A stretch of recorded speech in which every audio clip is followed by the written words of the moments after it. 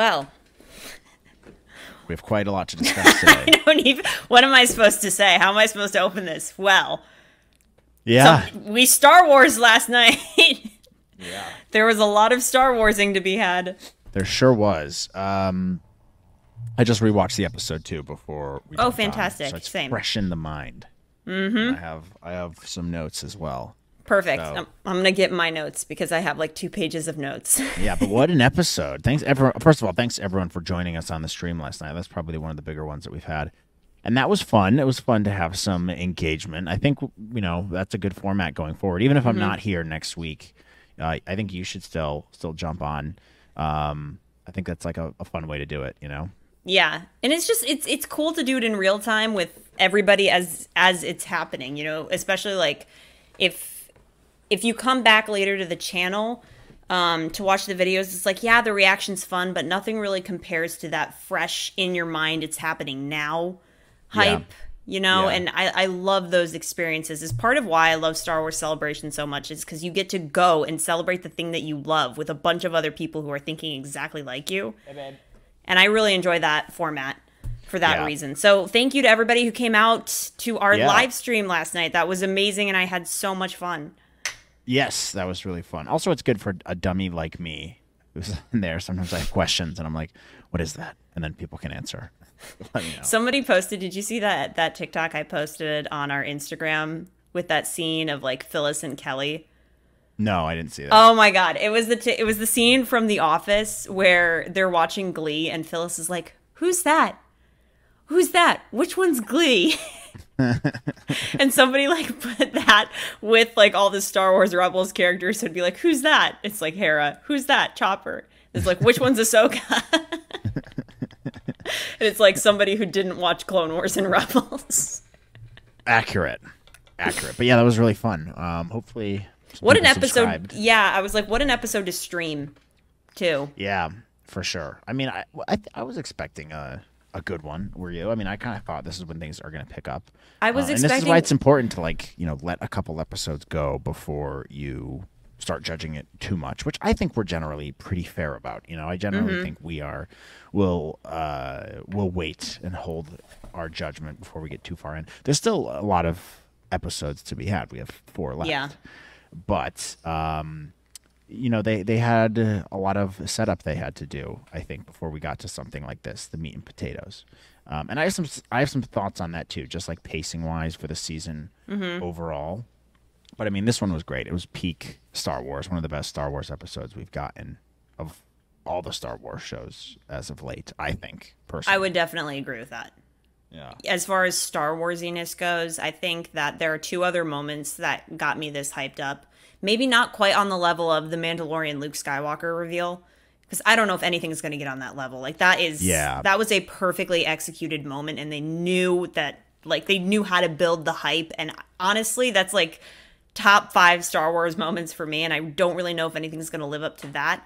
But the second, I would have to say, would probably be Cad Bane's reveal in Book of Boba Fett. Mm-hmm. And then that was also big. Just getting Hayden Christensen back. I cannot describe what the appearance of that man does to me. Like, I feel like I become this child going, oh my God, it's my hero. It's my hero. Like, yeah.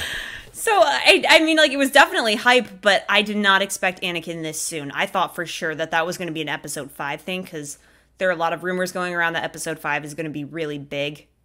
Like, it's a huge episode for the series. Yeah, I mean, talking about news right now, they're doing limited screenings across the country in some big cities: Los Angeles, Atlanta, Chicago, New York, which are a lot of them are pretty much sold out. Like the LA one sold out in a couple minutes, so I didn't get to to grab any tickets. Although I probably wouldn't have been able to make it anyways. Yeah. But yeah, they're doing like a mini theatrical release, and they have like a theatrical poster for it, which that tells me it's going to be probably pretty huge, one of the biggest episodes. Yeah, and I would expect that. I would think coming off an episode like this, which was really well done, they're just building up to like, a million different things, which we can get into with theories. But we can kind of save that maybe towards the end before we get into what our theories are. Yeah, definitely. Genuinely, though, I think that the next episode is either going to be like entirely flashbacks. Like, I think we might get some insane scenarios now that we are in the world between worlds.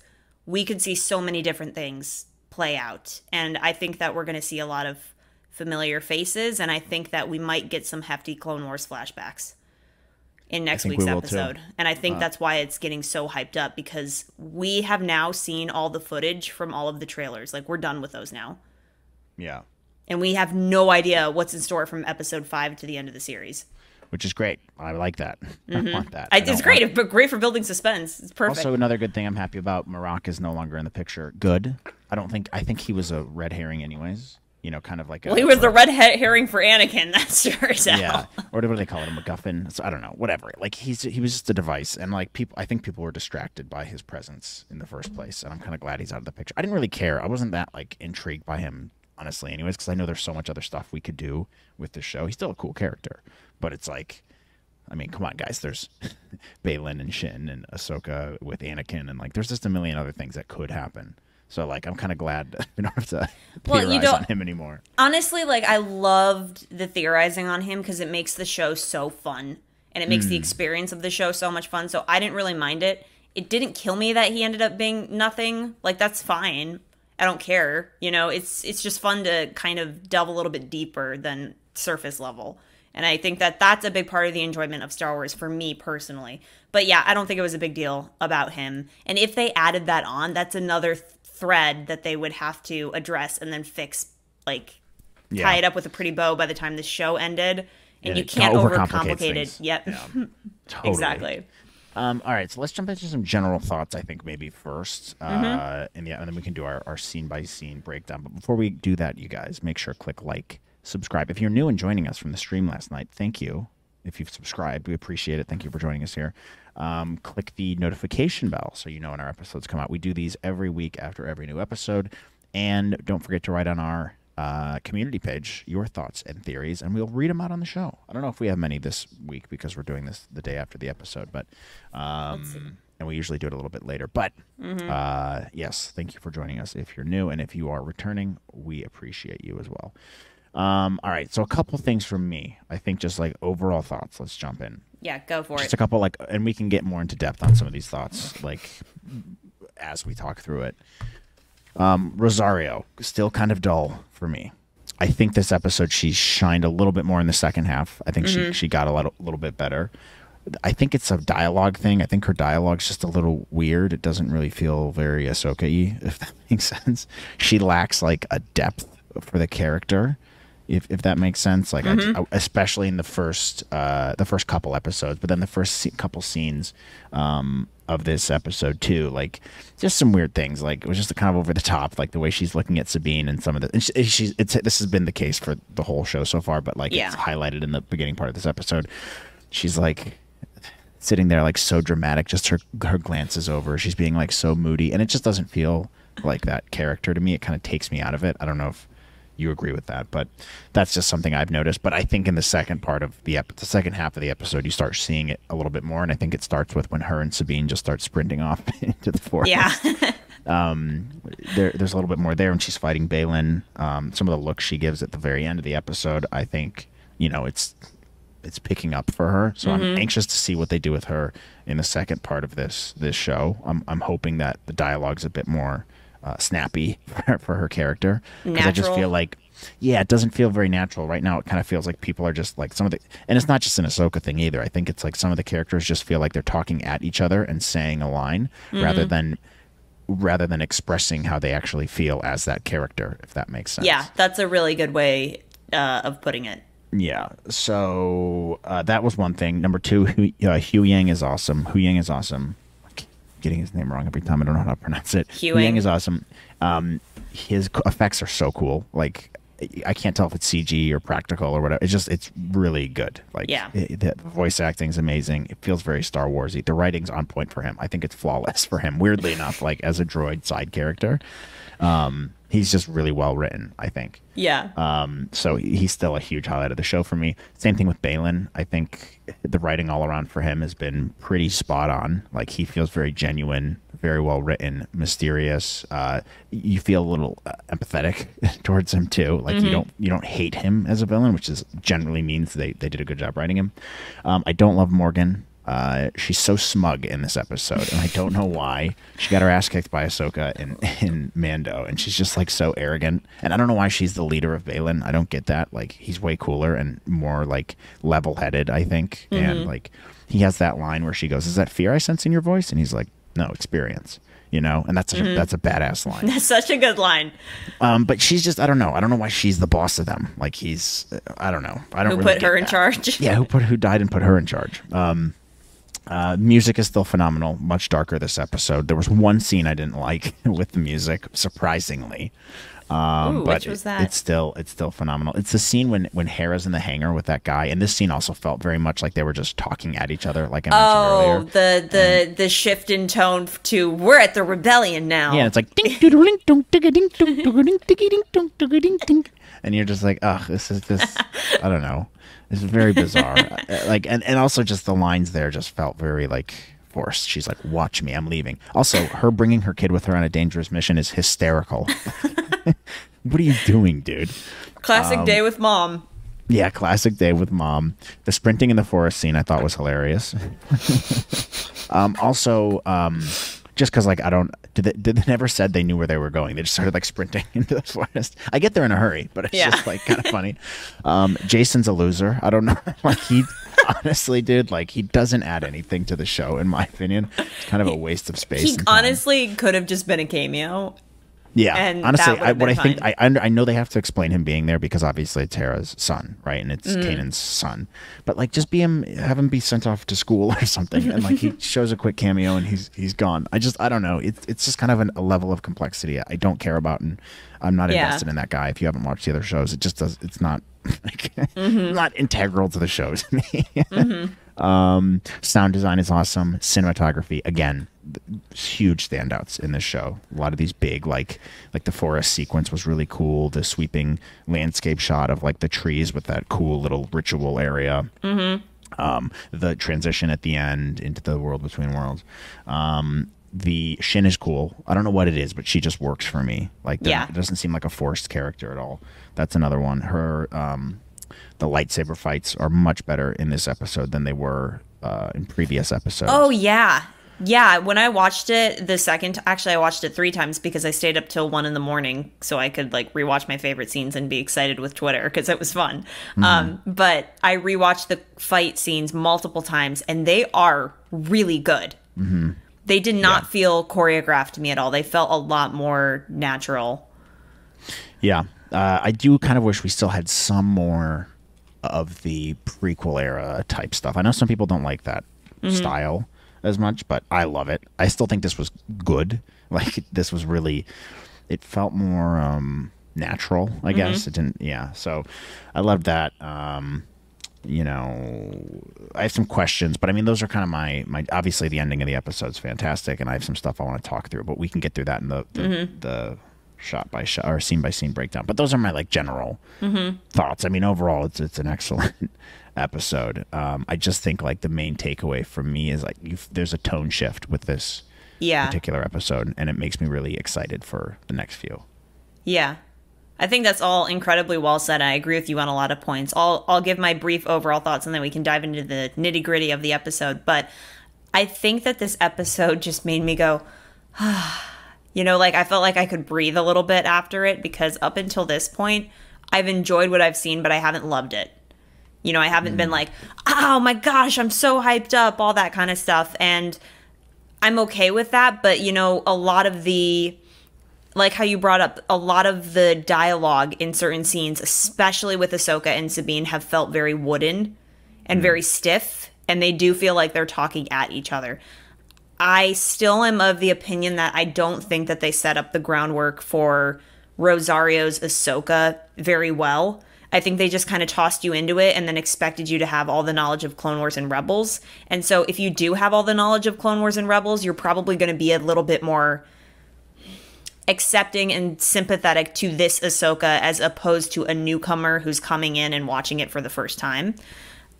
I'm still worried about the character of Ahsoka, but I think, like how you just said, the second half of the episode, her performance got a little bit more varied.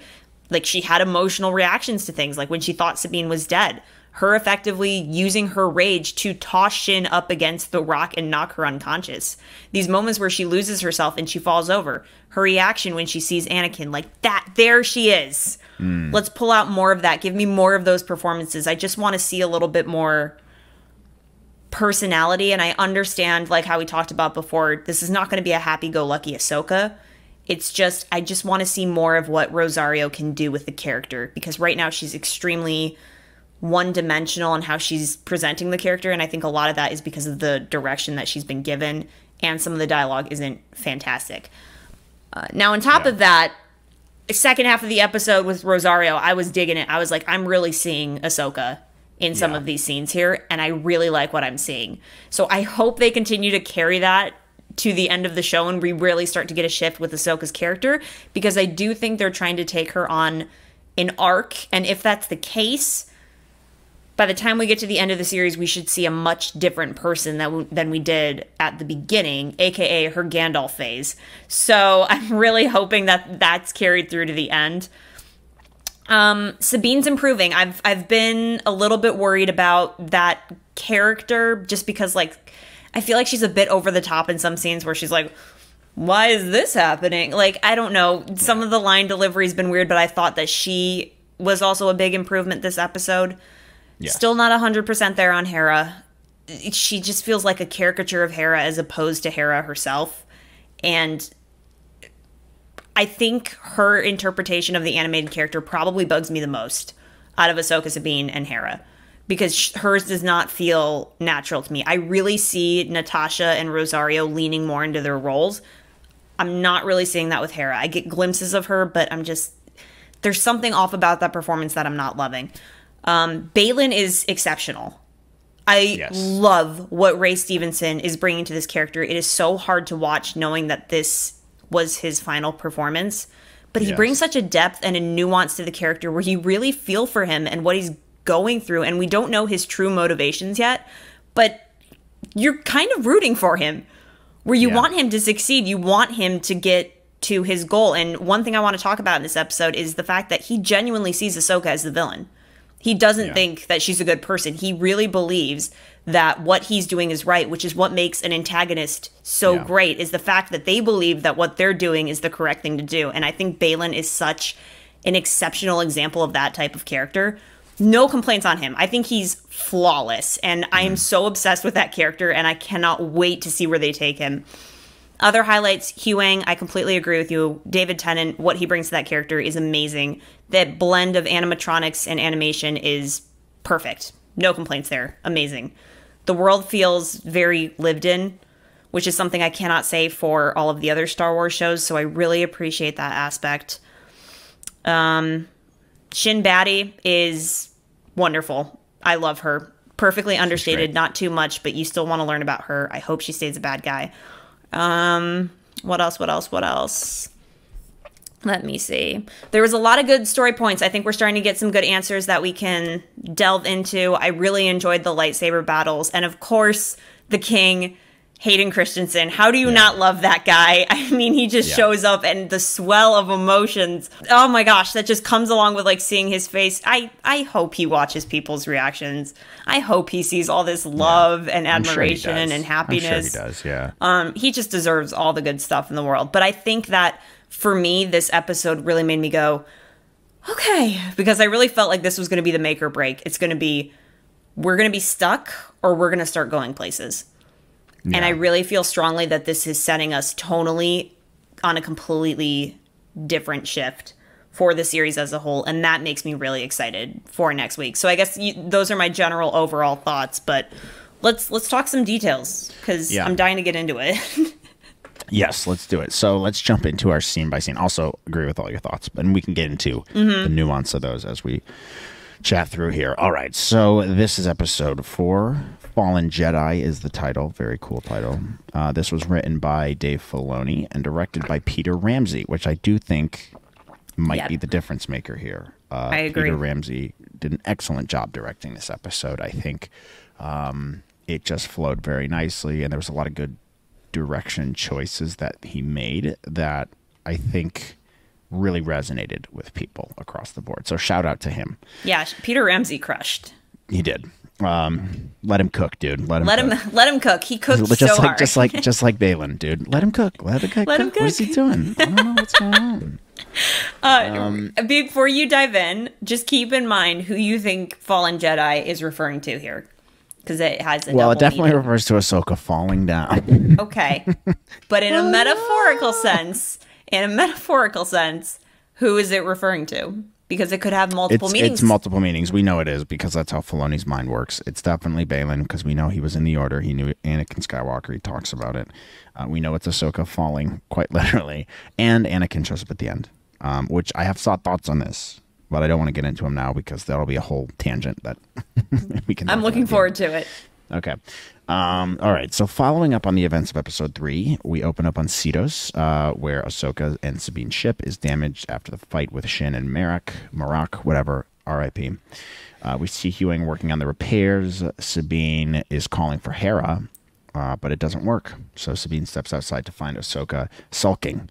She's just kind of staring into the woods, pondering, I guess. And she says something interesting, which is if the enemy has the map to find Thrawn and Ezra, and if Ahsoka and Sabine can't recover that, then no one should find them. And Sabine doesn't really agree with them, and she's like, if they're talking about if Ezra's life is really worth the safety of the galaxy. And then they decide they want to set out on the enemy ground base as the repairs continue here. As Hewing's making the repairs, we see some droid hands lingering in the distance, and then we go to another scene where Shin tells Balin and Morgan that they found Ahsoka. Balin tells them and their droids to move in and hunt them down. And Morgan gives Morgan gives a line here to Balin, asks if she senses fear in his voice, and he just says, no, experience. Sick line, and then we get the title card here. A couple things in these scenes, real quick. Ahsoka being weird and pondery was the whole thing happening. I don't think the dialogue was written well here, where it was like, no one should have this map. If we can't get it, no one should have it. I just feel like they could have communicated that point a little bit more, like debated it more, I guess. Yeah, like, fought over it. And also made it a bigger point, like, hey, this is a grave decision we're making, like, should anyone even have this? I don't know. I just feel like that's kind of a big thing. Like, that's kind of the whole driving force of this episode, because they obviously go back and forth with the Treasure Planet map. So, like, I don't know. I thought that was just, they just didn't really drive that point home. Well, also, I don't know how much Sabine's going to fight that, because in that whole scene, Ahsoka makes a point like, hey, I need to know I can count on you because you've stolen this map before and run off, and I need to know that you're not going to do this again. I think they could have expressed that in a better way, and they could have been like, she could have said something closer along the lines of, hey, I'm having a hard time believing that you're going to go through with this because of what happened over here. And it could have just maybe added a little bit more challenge between those two characters. And it would have helped. I don't think it's like a huge qualm, but at the same time, I feel like these scenes could use like minor tweaks to just make them that much better. Yeah, I'm not saying it crushes the episode. I'm just saying this is kind of a symptom of the season thus far in terms of the dialogue. But I agree with you. It's like, yes, she's like, can I trust you? It's like, well, I don't know, punch that up a little bit more, make it sound more like natural, and conversational. They have their talking at each other. Their dialogue is very much like one lines, like it's just line. It's not conversational. Line. Yeah. I think that's what gets me. Although, I know they're capable of good writing because they did it at the end of this scene with Balin and Morgan. He's like, Balin has the best lines, dude. Yeah. I sense, I don't see many people talking. I feel like I'm the only one who's brought this up, but like the medieval influence in this show. With Merrick. Morgan is similar to like Morgana, right? From like King Arthur. Like the way Balin's dressed is very medieval. He has the big shoulder plates and stuff. It's not your typical Jedi or Sith garb, It's just something I've noticed. It's a cool choice. It's a cool stylistic choice. But he has Balin's line there, I think, was great. Like that was conversational. I felt it felt more natural. All right, so then we see Hewing continuing repairs. We see Sabine putting on her Mandalorian armor and panics, searching for something in her bag. And Ahsoka's like, hey, dude, relax. And like shows her this weird little Lego piece or whatever that thing was. I mean, the bullet to her gun or whatever it is. Oh, is that what that was? Oh, yeah, she was think. checking her guns. Yeah, I think you're probably right. Sabine's like, I'm fine, no big deal. And then Ahsoka's like, look, sometimes we have to do what's right regardless of personal feelings. Again, I didn't feel like this was super conversational. Mm-hmm. Like, talk to her like she's a person. You don't need to speak in these like platitude type, like cryptic, sayings. like wise person ways. Very yeah. She's just very like, sometimes we have to do what's right, even if we don't like it. I'm like, just say it like a normal person. Her dialogue does feel very much like dialogue written on a page. Yeah. And I understand what they're trying to do here. I get what they're trying to do. But I don't think they're communicating in a way where you and I are talking to each other right now. Like, normal people don't talk like that. No. And so when you watch it from the outside, you're like, A more important point, Ahsoka doesn't really talk like that. In my opinion, I don't know. That doesn't really seem like something she would say. There's just this like weird, I'm better than you attitude she has towards Sabine for whatever reason. And I don't know. I don't know if they're trying to play it off as she's super guarded around Sabine. Yeah. Or if it's just a dialogue thing. I think it's a mix of both. Honestly, I think they're trying to play she is trying to push down her emotions regarding Sabine. Because as you see later in the episode, she has a reaction when she thinks Sabine's dead. Mm-hmm. And I like that a lot. Yes, so I think I wasn't getting that. I like up to this point, you're like, does she even care about her? Right. And I agree with that. I don't think that they've showcased that relationship, how much Ahsoka really cares. But they did towards the end of the episode. I think like it got a lot better as the episode moved on. Funny enough. I just these are stupid nitpicky things that I talk about. It didn't ruin the episode for me by any stretch of the imagination. I just think it illustrates some of the dialogue issues in earlier episodes. I agree with you completely. So as we see Huyang making progress fixing the ship, he's attacked by the assassin droids, and we find out that Huyang can fight, which is awesome. He's in his little hand-to-hand combat brawl, which this was a cool little part of the episode, I thought. Like an interesting little fight between Huyang and the droid.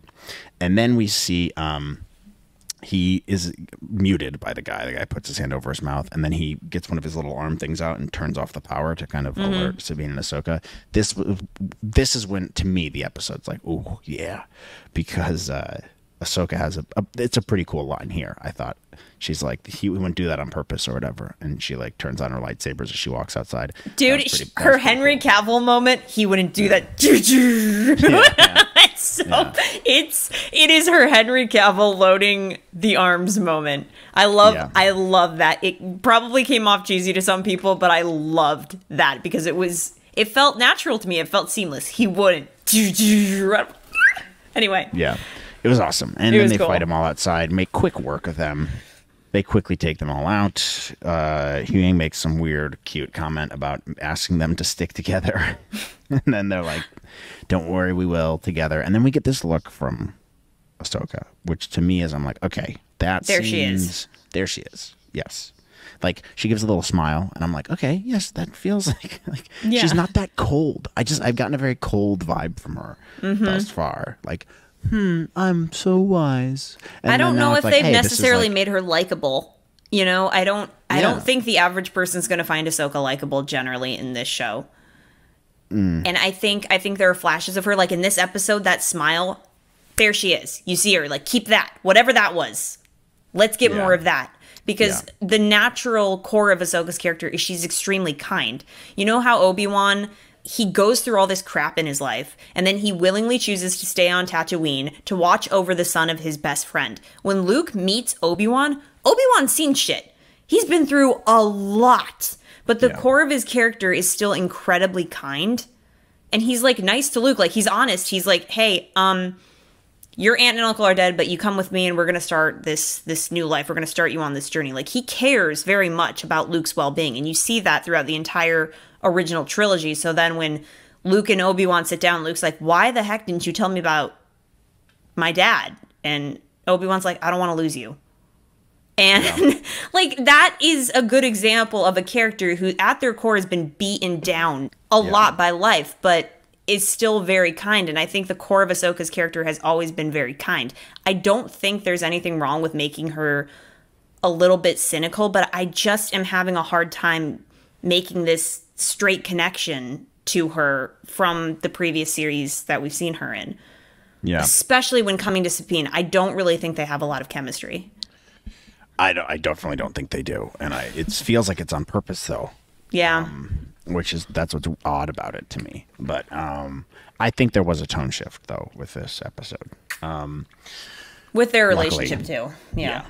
All right. So where are we? Okay, we go back to Hera. Okay. Well, they start sprinting into the forest, which I think is hysterical. Which, They by just the start way- running. Like they're like, we got to go find this place, and just like in a random direction, which is funny. Random side note really quick. I love that Huang cares. I love that they've given so much personality and like warmth to this droid. And it's a droid. But you Yeah. can tell that he really cares about both of these women. And he's like, hey, you guys work together well when you actually try. And be careful. And it's just, I just think that it's like a nice little extra added detail. Cute. It But is. you're right, It's you're very right. wholesome. He's well written. We go back. We see Hera, Chopper, and her son Jason, spelled with a C and an E. I'm not going to not bring that up every time. Like I have to bring that up every time because it's so stupid. Hera is like, the guy comes up. He's like, "Well, you can't leave without authorization." She's like, "Watch me, and I'm going to bring my young son with me on a dangerous mission." Then we see them fire up the ship on the Ghost, the live action version of the Very Ghost. cool to see. Yep. She is joined by Carson Teva, crossing over from Mandalorian land. And, Is he in everything? Is he just like the everyman? like when people want to go do something rogue, he's the person supporting them. Like, yeah, and a couple other rando pilots too, who, all die. yeah, we don't know. That's The not a good sign. Expendables. Yeah, we see the expendable pilots. Then we go back to Morgan Balin debating the calculations of the hyperspace jump. She tells him to have faith, and Balin's talking about how he lost faith years ago. Interesting line. Those little things. It's Yeah. like, ooh, more layers to the cake here. To He's the onion so understated. I love him. of Ray Stevenson's great character thus far.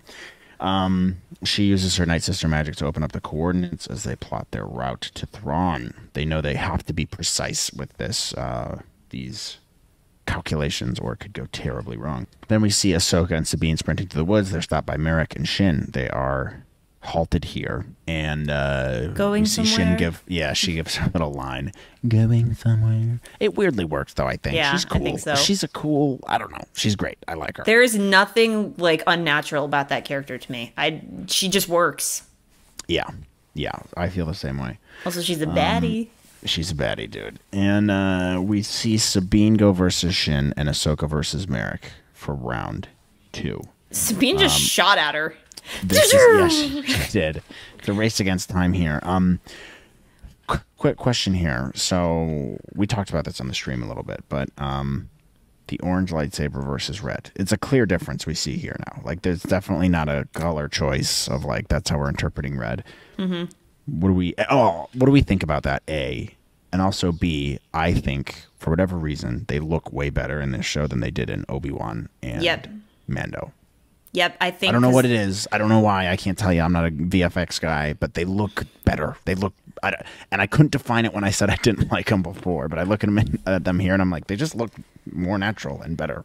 I think in Obi-Wan they were using actual lightsabers that lit up, and I think in this show the lightsaber effect is added in post, and I think it's a touch But up. it does still reflect off their face. You I can know. see. But I just don't think it's as they're- intense. I think they turned down the brightness on them, maybe. There's that possibility, but also CGI has changed a lot since Revenge of the Sith and the original prequel trilogy.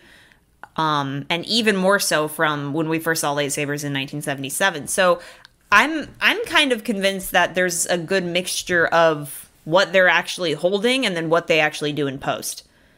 And I think because Dave Filoni respects George Lucas so much, he tries to mimic the elements that George brought to the original and prequel trilogy. So I think on that front, I definitely agree with you. I think the effects are a lot better. They're not overdone. I mean, even the lightsabers in the sequel trilogy looked better than in the Kenobi show. Like they just lit up the room too much. It was like They a looked like freaking cosplay lightsabers. Yeah, like, they did. So bright. They did look like they look. You know what it looked like? You know that lightsaber I have in my closet that I bought from like Disney parks. Mm-hmm. It looked like that in the Kenobi show. Yeah. It doesn't look like how the lightsabers in Star Wars look, and I think it's because they've taken them down. They've just understated them to look more like the prequel trilogy. Which, by the way, kudos to the VFX team. Like, they look really good. Yeah, they do. I agree. But then what does the colors mean? What do we think on that? Does it mean they're not fully committed? Or they didn't bleed the kyber crystals all the way? It's not Sith. You know, I think it's just a way of saying, hey, we embrace the dark side more than the light, but they're not completely committed to the Sith. It's like they're making it their own. It's like using the dark side, but making it our own. You know, not fully leaning into the Sith tendencies. It's like using maybe a balance of both, like the light and the dark, with a geared tendency toward the dark. Yeah. I don't even know what Dave Filoni said on it, man. I don't know if he said anything. I think everyone, the jury's out on it, but it is cool. It's a cool. I'm gonna look up, what do orange lightsabers mean? Okay, here. I don't think people know. I think it's supposed to be kind of a mystery. I think it might be just the most obvious answer, which is they're just not fully committed. I mean, the answer that came up is exactly what I just said. These characters are not exactly Jedi, but they aren't entirely Sith as well, as the general consensus. Is they have a propensity toward the dark, but they're not fully committed like Sith. Yeah, I mean, Baylan, this is what's interesting about him, is he is more of a, like, Jedi who just doesn't agree with them. Like, and we see this later on in the duel, and we can talk about this later, but, like, the way he's able to use, like, Jedi tactics, like, he's able to best Ahsoka, but then also use reasoning to convince Sabine. It's not really a Sith thing to do. It's more of a Jedi thing to do, you know? All right, so we see Ahsoka fighting them as Morgan and Baylan are loading the coordinates into the Eye of Sion. Ahsoka is fighting Merrick here, and he has this cool little spinny helicopter lightsaber, and she has these cool new stances that she's using with only one lightsaber this episode, which I thought was kind of interesting. And as he's about to strike her, she just goes, kills him, makes quick, easy work of him, no problem. This is a very Obi-Wan Kenobi kills Darth Maul in Rebels moment. Yes, very killing much. them with one strike. Very much so. And then he turns into the smoke monster from Lost and flies away. And we find out that Marok was nobody, which we talked about at the beginning. I'm fine with that. I'm cool with it. He was a kind of a cool dude, but seems like he was conjured with what? Night Sister magic. Yeah, okay. Look, I wish you know what I wish they would have done? I wish they would have, because the consensus that I came to on that was Marok was an already deceased Inquisitor that Morgan Elsbeth resurrected and used Night Sister magic to make him do her bidding. Because we saw that. Yeah. That's what happened in the Clone Wars with like the deceased Night Sisters. They used Night Sister magic to bring the dead back to life to fight. Actually, it's really, you know what? That is extremely Lord of the Ringsy. That is Aragorn's army of the undead. I just realized that. That's what so interesting. In Lord of the Rings, where like he gets all the. You think that's similar to the Night Sister thing? Well, it just reminds me of it. I don't know if it's like necessarily. It's just like kind of a reminder. But I think that Marok was just a resurrected corpse of an Inquisitor. But it would have been nice if they did something gritty and like showed like the skeletal face of the Inquisitor. Yeah, that would have been cool. Yeah, that would have been cool. But I liked that battle, and I liked how Sabine is traditionally fighting with her Mando gear, because that's just like that's her character. That's the core of her character, and she doesn't really bring out the lightsaber until she has to. Yes, good point.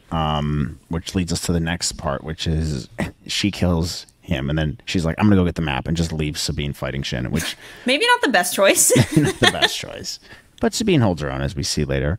We see Morgan leaving Baylan to protect the map to prepare for her departure as Ahsoka's getting there. Baylan has the coolest stance here with his vast shoulders. You could film a movie, dude, on Baylan's shoulders. Like, they're so big. He just commands the screen. He's so cool. His presence, his form, the way he fights in lightsaber combat, dude, everything about the character just demands your attention. Yeah. He looks very medieval here again. I will say it again. He does look very medieval-esque here. He talks about to Ahsoka about how Anakin spoke very highly about her, but then talks to her about like, oh, must sting now because few live to see what he became. Must suck for you. Like you got to see all that. Trying to get to her. Pisses her off, definitely. She says, I'm not here to discuss my past. Then they have some really good dialogue where he's like, I'm here to secure the future. And then he goes into detail and he says, or she says something about bringing Thrawn back. And he says, it's an unfortunate evil, but it speaks to a greater truth. One must destroy in order to create. I love this line. I love this line so much because it immediately tells you that Baylan really thinks what he's doing is necessary. And he's like, your master was evil and you're just kind of a product of that evil. And I think you need to get out of the way. It's unfortunate. I would really prefer not to do this, but. He also kind of gives a funny line where he's like, I don't want war. He's like, I'm just releasing Thrawn who wants war. So. What does he want? That's what's interesting. We don't know, but here. I think it is interesting to be like, what is this guy? Let him cook again.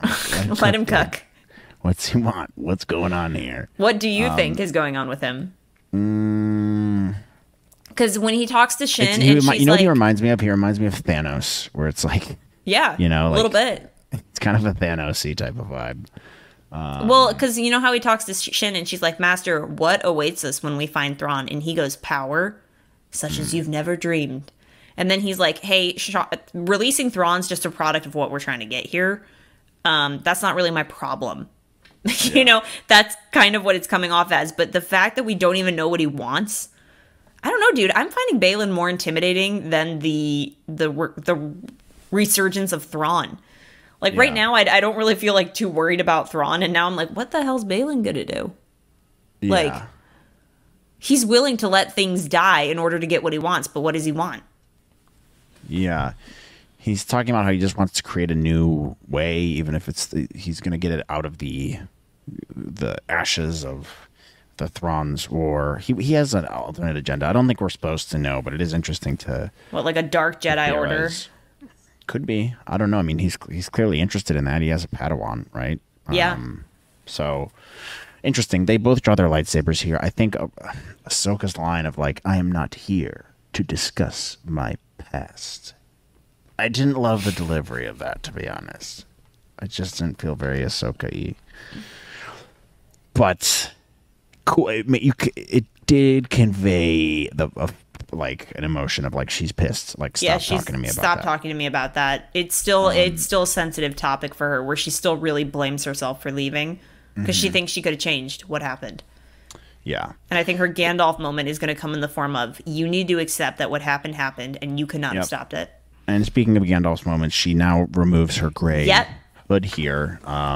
We also talked about this last night on the stream, but that was interesting. So I think we're onto something with the whole Gandalf, the gray to Gandalf the white thing. Which they both draw their lightsabers, start fighting. Great performances here as they're fighting. Ahsoka's trying to get the map. His fighting style is very unique. Hers has changed a bit as well. She has this cool samurai type of like stance. He has his like Qui-Gon stance, which I thought was interesting. The way his movements are, it's just a cool style. It's very unique and different, and you can tell they put a lot of thought into it, and it just works for his character, honestly. You know what this equated? He's very fierce as well. Like when they first start hitting each other, and he's like, you know, just those little things I thought were cool. Yeah, I like how his moves are very like slow, but they're heavy hitting. And she's a little bit more nimble. I really liked how they contrasted like both their fighting styles. You could tell that a lot of thought was put into his fighting style versus hers. I had another thought, and I don't know what I was going to say here. It's okay. We can keep going if you remember it. You can. Bring it up. I'm sure we'll get to it. She's fighting. I'm sorry. Meanwhile, as we see this, Shin escapes Sabine. She flees into the woods. Does her cool little Batman smokescreen. I remembered what I was going to say. Go ahead. The way they play out the choreography, especially between Baylan and Ahsoka, it feels very honorable, like respectful. I don't know how to put this. Maybe it's a Kurosawa thing. I haven't seen enough Kurosawa films to speak to this, but it's like really respecting your opponent. You know, the stances that they take, it's like almost like a way of honoring each other in combat. It's, I don't know, like the way it played was just a little bit more like knightly, you know, very medieval, very knightly, very, I don't know what other word to describe it as, is honorable. Just the way it looked, the poses they were taking, kind of like waiting to see who's going to hit first. They take a couple blows at each other and then they step back. It was almost like they were sparring in the Jedi Temple. You know, it was like a training bit. It was just like two Jedi masters at work. Very interesting. I don't know if that makes sense. He also really seems to hate her for whatever reason. We don't really know. But he doesn't want to kill her at the same time. He says your legacy is one of like death and destruction. And you're like, is it? That was just an interesting line. I don't know. Like he's angry at her for whatever reason. He's angry at her, but he also has been shown that he doesn't want to kill her. No. You know? Well, because in like the earlier episodes, he's like, "That's a shame." Yeah. You know, you're right. That's a good point. I don't want to kill her. Anyway, let's keep going. So he says you've brought death and destruction. She tries to grab the treasure planet map, burns her hand, a la evil bad guy from Raiders of the Lost Ark. I think that's kind of like a little shout out to Lucasfilm's other masterpiece. But I already said this, but Shin escapes Sabine because Sabine shoots a little wrist rocket at her. It does her little bitch, like a force bitch slap. Do you think she was using the Force? Yeah, she definitely was. It was pretty obvious. She goes, "Oh." I don't know if she was using the Force or if Shin just flinched. Like, I really couldn't tell. I think it was the Force for sure. 100%. That was, yeah. It was like when like her hair moves and stuff. Baby Force push. Yeah, it was like she's trying her best, but she sucks at it. And then Shin uses her little Batman smoke screen, which again is kind of funny. Balin's pretty pissed when Shin gets there. And to protect the map, Ahsoka sees Shin, and she's also like, oh, she probably killed Sabine. And we actually see some emotion from her here, and then Force slams her against the wall. That's kind of badass. Kind of violent and uncharacteristic of her. Yes, and that pisses Balin off, dude. Yeah. Oh, God. They were both pretty mad where their apprentices were concerned. Yeah. He was not happy about that. And he's like, that was a mistake about the map or whatever. And then he rages towards her, pushing her back and back closer to the edge. And then we actually see Sabine come from the distance. And Ahsoka's like, hey, destroy that. And Sabine, understandably, is like, no, I don't feel like it. I want to go see my friend. And she has the gun to it, which would that really destroy it? I don't know. Maybe not. I would used the lightsaber personally, but hey, to each their own. To each their own. It also would have made sense. I don't know. That was I don't know. So then we see Balin go rage mode, forcing Ahsoka over the edge. She's kind of weak from holding that thing. I think, and she's emotionally off too. Like she was rage fighting. Like I think that she got to that point where she was so pissed off that Balin had brought up all this stuff about Anakin, on top of the fact that she thought Sabine died, on top of the fact that she burned her hand, on top of the fact that Balin is an aggressive monster beast at fighting and definitely had the hold over her. She just lost herself emotionally a little bit. And rage has imbalanced her, as Darth Maul tells Obi-Wan. And she gets yacht off the edge. She becomes a fallen Jedi. Title of the episode. She falls down, and we don't know what happens. It's kind of left open-ended. Sabine doesn't really seem to care that much. She had a reaction. She yelled. Yeah, okay. Well, she didn't seem as broken up about it, like, emotionally, after that initial part. You know what I mean? Yeah. Because then, like, Balin starts walking towards her, and he's like, you're not going to destroy it. And then he does this little, like, force mind reading thing, which is cool. And he, like, kind of figures out what's going on. He's like, you think Ezra's your only family and then he reveals that her family died on Mandalore, which is news. A billion thousand tears, which I guess is news. We didn't know that, but that's why she's been hanging out on this Lothal planet, I guess, right? Yeah, which is I did not expect this, but wherever Sabine's concerned, I always forget that she has like a real family that's not the ghost family. I can't remember her dad's name. It's like Aldrich or something. Einrich. I don't remember her father's name, something like that. And then Ursa, and then her brother Tristan. So that's kind of tragic that all of them were killed. And then we kind of get some interesting insight, as you'll explain in this next scene here, that the reason that Ahsoka and Sabine had a falling out, it sounds like because Sabine wanted to go help her family, and Ahsoka's like, no. And as a result, Sabine's family was killed. That's the impression that I got from this episode when we got that information, and the fact that he's like, hey, I know about, you have feelings for this guy, and you think that he's literally all you have left. And so you can't bear the thought to lose him. And so that's why she's struggling with Ahsoka so much, because Ahsoka, my theory is that Ahsoka was like, no, you can't go help your family. Like, you have to let go of your attachments or whatnot. Sabine listened to her. Her family died. And as a result, she's having a hard time listening to Ahsoka now and letting go of Ezra because she doesn't want the same thing to happen. At least that's my theory. Got it. Interesting. So, a lot of layers there. Is what I'm getting from this part. Well, I mean, there's a lot. The whole next couple minutes are like kind of action packed. He wants her to help. He wants to help her find Ezra. So he's trying to convince her, come on, let's just help me. You can hang out with your friend again. Just give me the map. She hesitates a lot, but then still gives it to him. Good move, by the way. Good move. Well, yeah, storytelling wise, for sure. Good move. And then Also, she starts having a tough time breathing as Shin is Darth Vader choking her, which, understandable. I would do the same thing if I was her. I'd be pissed. And then Baylan stops her, and he's like, I got to keep my word, unlike Ahsoka in the past. They load up the last of the map to Morgan, and then we see Hera calling into Huyang, saying that they arrived and they're moving in to stop the Eye of Sion. But on the surface, we see Baylan destroying the map with his lightsaber as he and Shin take Sabine with them. She's in handcuffs too, which I think is interesting.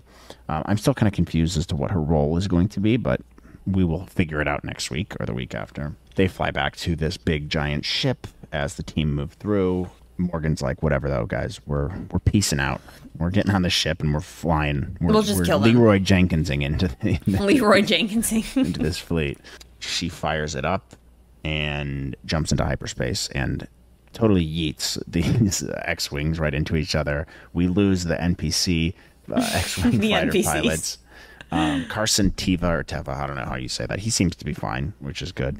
And then they show us the scene with like Hera and Jason, spelled with a C and an E, sitting in space, and he's like, I've got a bad feeling, which I know what they're trying to do. They're trying to communicate that he's like force sensitive or something, that he feels some kind of ripple in the force because his dad is Kanan and his mom is Twi'lek, and he doesn't look anything like her for some reason, which I still don't understand. But like, the line was just like, I don't know. It's just a couple lines are they don't feel like supernatural unless he's going to play a huge part in the show, and even that I wouldn't love. I'm just like, first of all, Hera's a terrible mom. Like, you almost killed both of you guys. Look, I mean, she lost her lover, and she's like, well, if I'm gonna die, my kid may as well die with me. Yeah. What are you thinking? He's got to be what, 10, 11, 12? 9 or 10, maybe 10. I would say 10. Oh, well, not a smart parental move here. No, and then, not at all. That is the last line that we have. They are kind of like floating through space. The Eye of Sion got away. The map is destroyed. No one's going to be following them that we know of. So it's kind of like on a dark note we end on here, which I really like. And then we see the cool transition that they did a really nice job on of like the beach. And then it kind of fades in and we see Ahsoka's arm, and she is nowhere else but the world between. Actually, let me do something here. She is nowhere else other than the world between worlds. The world between worlds. Okay. So before we jump into this it just part, pans over Ahsoka Tano, former Jedi. You could do a Twilight Zone episode with Rod Sterling standing off to the side. But what she doesn't realize is that she is in the world between the Twilight Zone. Okay, she is in the Twilight Zone. Before we jump into this scene, you got to tell me, what is the world between worlds? If someone's watching this right now and they don't know what this is, your average person, they see she's in this weird, sparkly space land. What is it? Because it's a relatively new concept. It is a space in which everything that is happening in the Star Wars universe is going on at the same time in this world between worlds. And there are portals to these specific moments in time. So everything is happening in the world between worlds. Everything is happening at the exact same moment. And you can hear echoes of these moments. When Ezra first accesses the world between worlds in Star Wars Rebels, you can hear scenes from Rogue One. You can hear scenes from The Force Awakens. You can hear it from the original trilogy. You can hear Anakin Skywalker. You can hear Yoda. All of these moments are happening at the same time in the world between worlds. There are portals in the world between worlds to these moments in Star Wars. If you are in the world between worlds, you can pull people out of specific moments and you can change the course of history. And that goes for literally any moment that's going on. And that's how Ezra saved Ahsoka from dying at the hands of Darth Vader in Star Wars Rebels. And if you haven't seen Star Wars Rebels, you should definitely go watch it. A lot of lore expansion in that show, which is super fun. But Palpatine tried to get a control of it in the Star Wars Rebels animated series, and he failed because Ezra opened and closed the portal using the hand symbols of the Mortis gods. So Mortis is also connected to this too. So there's a lot that we could theorize here because, as we know, as we saw in the Clone Wars, Ahsoka is connected to the daughter. So that really brings up a lot of opportunities for what we're going to see potentially next week. But that, in sum, I hope that gives like a good brief idea of what the world between worlds is. I think nobody quote me on this, but I think when Dave Filoni was writing this, he took inspiration from, God, is the C.S. Lewis The Magician's Apprentice? Do you remember we had those books when we were kids? Magician's Nephew? The Magician's Nephew, I think. Chronicles of Narnia, yeah. Or Narnia, or... Yeah, it's Magician's Nephew, Chronicles of Narnia. Who wrote that? Was that C.S. Lewis? Yeah. Chronicles of Narnia. Okay. C.S. Lewis, yeah. I think it's the Magician's Nephew. I don't really remember that book. Our sister Carolyn, she read that to me when I was 12 or 13 years old. But if I'm remembering this correctly, Dave Filoni took inspiration from that book when he was writing The World Between Worlds. Hang on. World Between Worlds. C.S. Lewis, Chronicles of Narnia. Because he says, like... okay. In the Chronicles of Narnia, I think this is one of the books. The Wood Between the Worlds. That's a Chronicles of Narnia thing. Got it. Oh, I found it.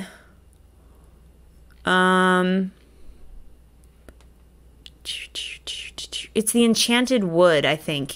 Hold on, I'm looking at this. Okay, this is a quote from Dave Filoni regarding because I watched this video. I believe this is correct, and if I can find the link, guys, I will provide it in the description below. But basically, Dave Filoni was doing a panel, and he was talking about the introduction of the World Between Worlds, and Filoni said that through C.S. Lewis's The Magician's Nephew's Wood Between the Worlds. So Dave Filoni took inspiration from C.S. Lewis's book, The Magician's Nephew, Wood Between the Worlds. He said that story really made an impression on him as a child. He recalled it was very powerful, and that's why when Ezra's in the world between worlds, he has to watch himself and be careful. Dave Filoni explained, "You have to be careful when you're moving through these big, powerful dimensions and what you're wishing for. Everything that Ezra is talking about in the world between worlds and what he's wishing for, like such as he wished that, Kanan wasn't dead, or he wished that his parents weren't dead and he could see them again. When Ezra makes certain statements between worlds, there's a thunderclap, and that thunderclap is representative of something else listening. There's multiple things going on in here, and everything becomes a choice between how you want to use power and control and influence others." When Ezra's... How do you get there? How do you get there?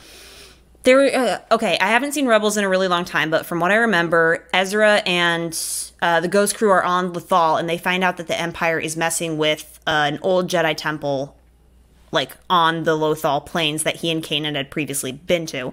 So they go there and they find out that there's like this portal that the Empire is trying to access, and they have like this old crotchety guy like looking into it because he has this fascination with like the Mortis gods. And Ezra figures out the patterns thanks to Sabine's help, and they figure out that using the hand symbols of the Mortis gods, they can open the portal to the world between worlds. When they're in there, Ezra pulls Ahsoka out of the moment before she's meant to die with Vader, and then she and Ezra come upon a portal where they see the moments where Kanan's about to die, and Ahsoka's like, you can't save him, because if you save him, the rest of you die in this moment, and you won't exist here. So it's really complicated. It's like this dimension where you can control all of these moments, but there's a lot that happens in there, like how I just explained. Dave Filoni explaining that if Ezra wishes for something in there, you hear a thunderclap, and that's indicative of something listening to him. So you have to be careful with that kind of power. Got it. Now, with that in mind, there's a lot to unpack here because, again, the Mortis gods, are they going to come into play again? I don't know, but that's a good explanation. And I don't know if that helped. No, it does help. And I think if your average person doesn't know, you can listen to this and know now. So I think let's move on here, because then this connects to what we're about to say. We see here, as we recognize that Ahsoka's in this world between worlds, we start hearing faint voices in the distance saying, hello, Snips. I didn't expect to see you so soon. And it's none other than our boy, the chosen one, the King of Star Wars. The King of Star Wars, the one who brought balance to the Force. It's Anakin Skywalker. And we see him walking up from the back, and he's smiling at her, and the episode ends. And then there's an interesting moment here as we hear the Vader theme. It's the last thing you hear. And then cut to black. Great ending to the show. Fantastic ending. So yeah, now this opens up a bunch of questions based on what you just said about the world between worlds. What is this? What's going on here? What do you think? It could be so much. I've seen a lot of debate on this on Twitter since last night, and the big question is, the music at the end of the episode is a hint. Because you would not throw that in there for no reason, going da, na, na, and then it cuts off immediately. So I think it's meant to make the audience uneasy. Is she actually seeing Anakin? Or is this an illusion? Is she being tricked? Is this because somebody pointed out, they were like, okay, we're in the world between worlds. If this is Anakin's ghost, why does he not look like a ghost? Why is he just normal Anakin? Why are there no like glowy effects? Why is he still in his Revenge of the Sith robes? When you see him as a redeemed person, he's in these lighter robes, and he's got like his normal hands. He doesn't have his mechanical hands. Now, there's a lot that could happen here. This could be Ahsoka as she remembers Anakin. So she's seeing the Anakin that she saw last before he turned evil. So that's a possibility. Another possibility is this is a dark side vision and she's being tricked. Somebody brought up that because Ahsoka has such a close connection with the daughter, could this be the son trying to trick her? Which, if that's the case, your average audience viewer isn't going to know who the son is, so they would have to explain that. And they would have to explain, like, the Mortis gods and all that stuff. So I don't know how complicated we could get here. I hope it's Anakin, but there are a lot of, like, I hope it's just purely Anakin, but that does bring up a lot of questions. Somebody else also pointed out, they said it could be Anakin from a specific moment in time. It could be Anakin before Revenge of the Sith. And he somehow... What I was thinking initially, right after finishing it the second time, was, what if is that really him? Or is it maybe him... post turned to the dark side, Anakin, and that's why the Vader theme plays. And maybe it's just a way for Ahsoka to see, it's a vision she's having, that nothing she could have done would have changed what his destiny, essentially. Like, he was always supposed to do what he did. And so, like, if your explanation of the world between worlds makes this make sense, because it's like everything is happening all at once, everything that's meant to be is meant to be, and like if maybe she'll see some kind of vision. If she did stop him, which there is a rumor that we will see her on Mustafar with him, all these other things that would have happened. And so she has to let that play out the way it did, kind of thing. So that's kind of where I'm at with it. I mean, also his lightsaber looks weird. I don't know what's going on with that. Could be overanalyzing it here. But Yeah, but the Vader cue is, I think, meant to make us uneasy. I think it's meant to make us go, wait a minute. Is that actually him? Because I think that there's a possibility that this is a trick. trick from who? I don't know specifically. I don't know if it's a... There could be a larger looming thing at hand that we're not entirely aware of. I mean, I would love to think that there's going to be a Mortis connection somehow, but I just don't know how they would do that when half of their audience doesn't even know what the hell the Mortis arc was. So, like, I think the theory of it, maybe it's the son tricking Ahsoka, because Ahsoka is the manifestation of the daughter. Ahsoka is the manifestation of the light. She was saved by the light side of the Force. And where there's light, there's always dark. And the Mortis gods are the portal to the world between worlds. So there is a good reason to believe that there would be a connection there. But I don't know if they're going to bring that in. They would have to explain that to their audience. That's another thing that they have yet to explain, and I don't know if they really have time for that. I do think that this could just be Anakin, but it does bring up, I think his robes are questionable.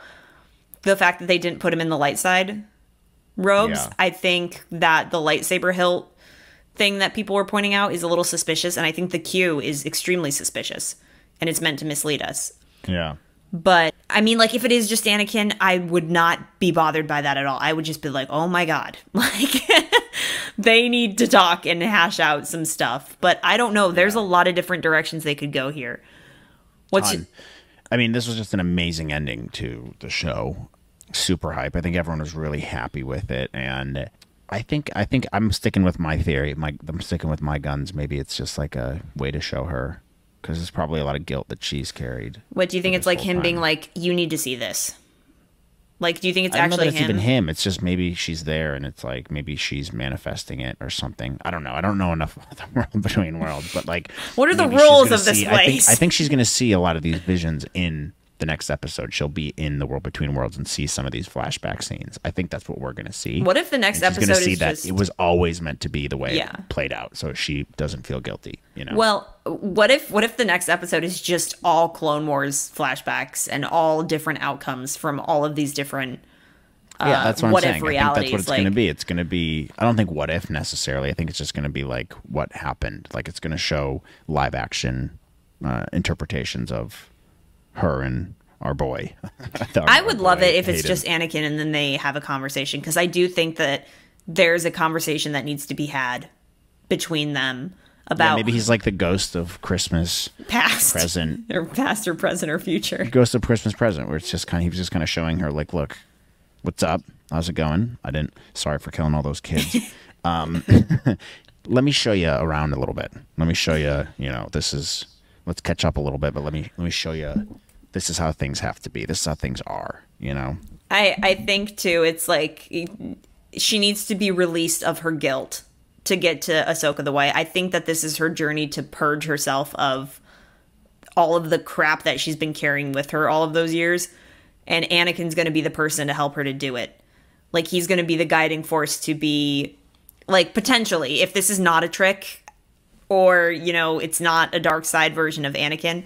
If it's just Anakin, I think it could be a really beautiful journey of being like, you need to let this grief go. What happened, happened. I'm sorry. I hurt you. A lot of stuff went down, but this is how it had to go. Yeah. And her really coming to terms with that. And you could really show like a really compelling, beautiful story of redemption. Yeah. Maybe atonement in a way. Totally. Either way, I think next episode is going to be a banger. And I think this was a very strong mid-season episode. I think if anyone was doubting or feeling iffy on the show, this should help bring you back a little bit. I still do have some concerns, like dialogue for me still with the show. There's a couple characters like Hera and her stupid son Jason with the C and an E. I'm not totally sold on them, but Balin's really strong. Ray Stevenson's amazing. I'm I so love that. sad he's gone. I know, me too. He's such a strong suit here. I think so. Let me give some final thoughts, and then I want to give my rating as well. So, super hyped for next week. I think this was really well directed. Yeah, Peter Ramsey. We're seeing improvement in writing from Ahsoka and Sabine, I think, which is were kind of weak points for the show thus far. Ray Stevenson's the best. He can do nothing wrong. Shin is awesome. I think she's going to be really interesting to see. Like her anger, like was really shown in this episode, and maybe he doesn't seem to be fully like committed to the Sith thing. So I think she could be a threat to even Balin later on. No, you think she might try to kill him or turn against him? Maybe she might like feel like he's holding her back and like maybe fully commit to dark side stuff. I don't know, but I think I hope she that's stays evil. Their dynamic is interesting, like very cool. Morgan, I don't know why she's bossing everyone around. That kind of annoys me. Balin's way cooler. Seems like he has his head on straight. Anakin's obviously the highlight of this. This is amazing. And I'm really excited to see where that goes. Now, for a rating, I'm pretty high on this. This is one of the better Star Wars episodes we've seen. I'm going maybe like 8.6. Pretty high. Pretty darn high. Only thing is like points off for length. I'm always going to complain about length. If we don't have over 40-minute episodes, like, sorry, make them longer. There's no excuse to not have longer episodes. And some of the dialogue at the beginning, I didn't like love. But yeah, this was a high rated episode for me. And by the way, so everyone gets my ratings. It's like so hard to get into the nines. Like you have to have one of the most perfect episodes of TV ever. So like Breaking Bad season 5, what's it called? God, I'm forgetting the name of the episode. But the Breaking Bad episode 5 when they're in the desert. I don't want to give anything away if you haven't seen it, but the one with Uncle Hank and Walt. That's like Ozymandias, I think is what it's called. I think that's what it's called. That's like a 9.5, 9.8, but that's like one of the best episodes of TV of all time. So 8.6 for me is pretty high, dude. Yeah, I think so. I mean, this episode in comparison to the first 3, I think is a lot higher. So I think the rankings for the first 3 for me, probably looking back on it now, would be a lot lower. I think this is probably, in 8.7, 8.8, maybe even an 8.9. I just think that like, I really see a huge shift from this episode from the first 3 episodes. I really think that this one was on an entirely different level. I think a lot of it was due to Peter Ramsey's directing. I think he's directed some of the better episodes of Mandalorian. He directed, remember Green Vegetable Dude in Mando season 3?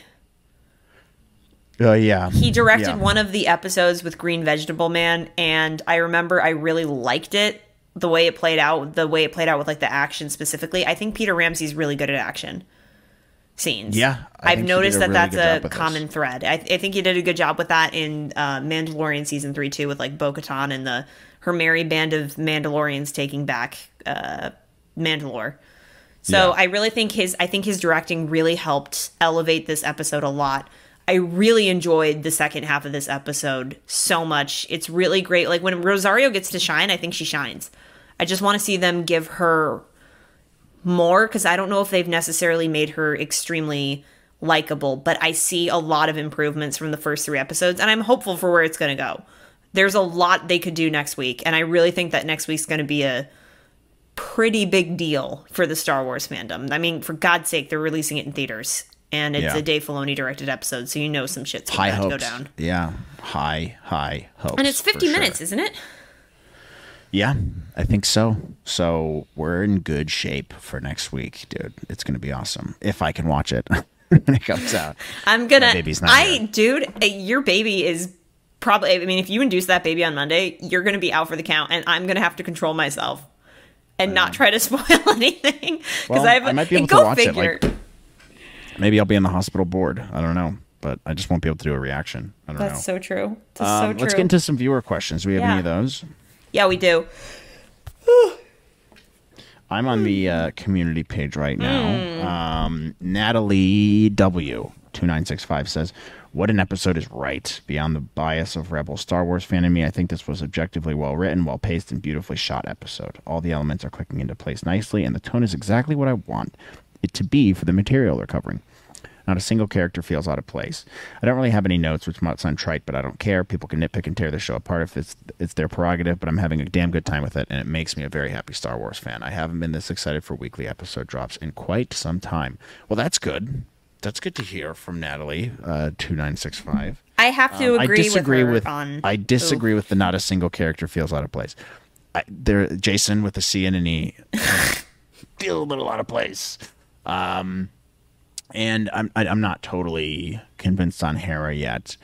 Not to say I'm going to sit here and nitpick and get angry about everything. I just, from a well-rounded perspective, I don't feel like they're quite there yet.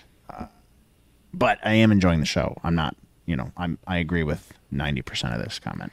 I think something that Natalie brings up is that I really agree with is I haven't been this excited for weekly Star Wars episodes in a while. Actually, that's a very good point. Not since honestly Obi-Wan, maybe Obi-Wan. I was excited. Now that's not an excitement I've had in a long time. I have to agree. I'm genuinely looking forward to watching Ahsoka every week, and it feels like that somebody behind this actually cares about how it turns out, which is very nice. Whereas like a lot of the other shows have been just pumping out content for the sake of pumping out content. At least this feels intentional with what it's trying to do. And I'm having fun. I'm honestly having fun with it too. And I want to see it do super well. I hope they continue to carry the tone. I think the tone shift is the best thing about this episode, and I'm really excited to see the direction it goes now. I agree. I think you hit the nail on the head there. Dart Kick 04 said tension and build up to the final fight and reveal was great. Haven't had that in ages. Yes, good tension build up. The one thing though, I felt like, I don't know, maybe I'm overthinking this a little bit, but like this episode felt like a huge, it was a huge deal, obviously, right? And like this fight that Balin had with Ahsoka. I don't know, like maybe I am just overthinking it a bit, but I just felt like there could have been more tension built up to that. Like it feels like we needed an episode in between. You know what I mean? Or maybe I think maybe it was just the other episode needed to be longer, and like the one right before this, and there needed to be a little bit more stuff that happened in between where there was like a lot of tension between Shin and Sabine and Ahsoka and Balin, where it's like I'm gonna have to face him at some point, kind of thing, and then they finally meet. I just feel like there was maybe a gap there. There's definitely some tightening they could have done. If there's anything I've noticed with this show so far, it's just they need to do tiny things to tighten up scenes.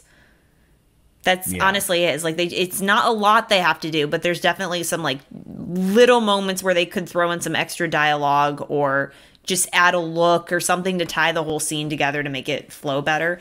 But I'm almost under the impression that last week's episode and this episode could have been combined into one hour episode. Like they didn't need to split them. Actually, that would have fixed everything, in my opinion. It would have made it an awesome episode too. Like it would have made it a banger of an episode if that was the case. So maybe that's what it was missing for me. Like it just felt like there wasn't that much build up, and it's because like we just kind of picked up exactly where the last episode left off. But it's still like this was a great, really strong episode overall. 9LJM2 writes, random takeaway, but Balin's fighting style and stance reminds me of the Jedi Knight games where he had the ability to switch between heavy, fast, and light, and middle balance style, which is definitely using the heavy style. I really enjoy that. That's a throwback game for sure. Really fun. Another minor thing was Ahsoka's head grab when she hears Snips is very similar to her sensing Order 66 in the Clone Wars. We didn't talk about Snips. But overall, very much enjoyed this episode. And Marok was a Night Witcher resurrected by one bone. We did talk about Snips. I'm just saying that when he first said Snips, it was like perfect blend of Matt Lanter and Hayden Christensen. It like felt like both of their voices were molded into one. It was perfect and iconic, and I was screaming, crying, throwing up. What's the question? Yeah, I agree on the Ahsoka head grab, kind of like how she did in the Clone Wars. I really liked that too. I also liked Rosario's facial expression change. Like the second she hears, "Hey Snips, I didn't think I'd see you so soon." Like she has this moment of like, "Oh my god!" Like, yeah. And it was just nice to see that. It was really cool. Was Marok a Night Witcher resurrected? Or was he resurrected by Morgan? I think he was a dead Inquisitor that was resurrected by Morgan to suit what they needed him for. And he served his purpose. He was like kind of Shin's boyfriend, but then also kind of just like a cool little warrior. As you wish. He definitely isn't Star Killer, I'll tell you that. Jonas the Dad 2742 says, bruh, needed this level 3 episodes ago. What, needed this level 3 episodes ago. Read that with the wrong tone of voice. Yeah, I think they could have definitely given this energy a little bit earlier, but I'm really happy with the tonal change here. It was really good. The guy 519 says, wow, this was so amazing. Concur. Yes, it was. Preston 4871 says, I guess she was the fallen Jedi. Tear face, tear face. Hardy har har. That's a Matt joke. She fell. That's a classic Matt joke. Bipolar Weasel says, I don't know. Stopped watching. Too slow. Wooden acting. So did you not watch this episode? You want to elaborate there, buddy? you want to give a little bit more detail as to why you? Some people just way? Like they hate on. They love to hate Star Wars. Yeah. I don't agree. I think there's something to be said about the acting, but I don't think it's bad. I think it's more of the writing choices, the dialogue choices. Mm-hmm. And you picked a bad episode to stop watching. Yeah. I mean, this is the one that made me feel a lot better, because up until this point, like, again, I've enjoyed the show. I just haven't been like, yeah, all right, let's go. But I think this episode really was like, all right, let's get down to business. Let's go. Totally. Let's switch it up. Overall, look, it was great. We love it. And I think we're just stoked for next week. And I think that's the biggest takeaway from this for me is like, I'm looking forward to watching the episode next week. I think it's going to be great. I like the characters. I like what they've done with these characters. I think there's been a tone shift in terms of Rosario Dawson's portrayal of Ahsoka. Baylan is super intriguing to me. We have yet to get to Thrawn and Ezra. We have Anakin back. There's a lot that is left to be wanted. So I'm really looking forward to next week. So overall, I'm excited. I think this was a much needed episode for this show. And I have high hopes for the next few. So that's it for me. Just kidding. Final thoughts. I'm very much looking forward to next week, and I think it can only go up from here. The fact that we got the Anakin this soon is telling me we have yet to see a lot, and we no longer are watching any old footage from the trailers. We're getting all new stuff from here on out. We honestly have no idea what's in store, and that's extremely exciting. So I'm really looking forward to seeing what they do next week, and all around good time. But guys, what did you think of this episode? Were you also screaming, crying, throwing up? God, that moment where I went back and I edited our reaction of being like, it's Anakin Skywalker, holy shit. It's such a good feeling when they throw that stuff in there. It brings out the kid in me. And honestly, dude, I'm not gonna lie. When I rewatched this episode today, and when I rewatched it like at 1 a.m, I got a little teary-eyed where I was like, there's something about the feeling of the prequels that they have not been able to replicate since. Yeah. They've come close, but they've never really been able to portray the vibe that it gives you. But whenever I see Hayden Christensen, it's like, I'm there. Like, I'm back. Like, I think they did with Obi-Wan and Anakin in the Obi-Wan show. There was a couple moments there. It felt very prequel-y to me. That's the most excited I've been about Star Wars was their duels. And those are going to be hard to top for me. But I agree with you. This was very good. They've done an excellent job across the board. They're hitting their stride in terms of these little things: the music, cinematography, the acting, the not relying on the volume so much. Yeah, there were a couple shots that were a little volumey in this episode, but I didn't think it was like to a point where it killed me. But guys, what did you think? Leave a note in the comments below. Are you excited for next week? What are your theories on Anakin? Let us know below. Like, subscribe if you're new. Thank you for joining us. If you joined the stream last night, we'll try to do it again next week. I'm expecting a baby any minute now, so I might not be able to join. But Melissa will definitely be here to watch the very exciting 5th episode of Ahsoka. So thanks for joining us today, and we will see you next time for Star Wars Podcast. Possibly. with you. Possibly. No, maybe. Maybe Matt. I don't know, guys. Thoughts, prayers, good vibes only for Matt and his wife and his impending baby girl. So that is very exciting stuff. But until the next episode or reaction video, or whatever we do, may the force be with you and have a wonderful day, guys. Thanks for watching.